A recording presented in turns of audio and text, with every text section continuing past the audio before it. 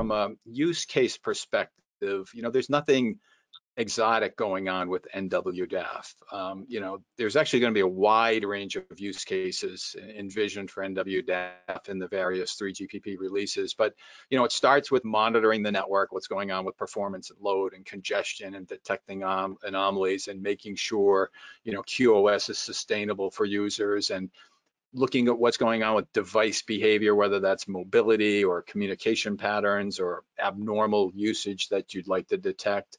And then kind of rolling up that information to essentially a view of service experience and developing metrics that monitor service experience, and not just for human users. I mean, 5G is going to be different because I think we're going to see a lot of machines relying on the network, and we're going to need to quantify service experience, on behalf of the machines that might not be in a position to speak up like a human would. So, NWDAF, it's a new thing from a standardization perspective, but the uses for it are going to be all the things that any mobile network operator is going to care about.